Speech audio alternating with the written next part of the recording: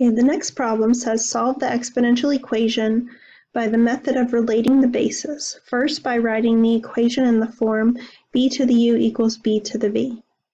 So we want to write both sides of the equation with the same base, so then we can say that the exponents are equal to each other. So our equation is 49 to the x equals 1/7 to the x minus 4.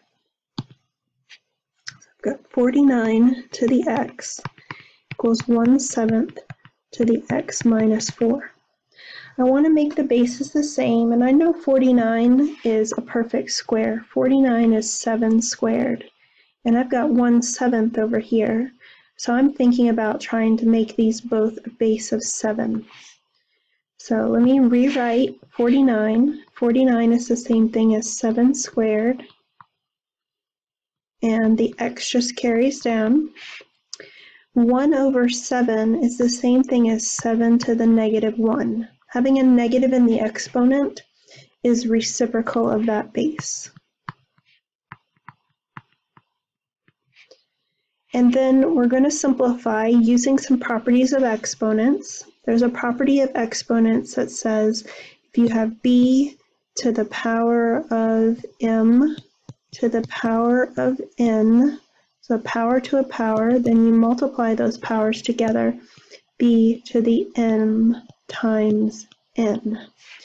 So I've got 7 to the second to the x. I'm able to multiply those together to get 7 to the 2x.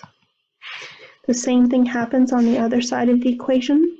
7 to the negative 1 to the x minus 4. And I'll multiply those powers together to get 7 to the negative 1 times x minus 4. So now I've written both sides of the equation with the same base, so I'm able to use that property called relating the bases to say that this exponent on the left is equal to the exponent on the right. So this gives me a new equation to solve. I'll distribute that negative to get negative x plus 4. Add x on both sides. That gives me 3x equals 4. And divide both sides by 3, and x equals 4/3.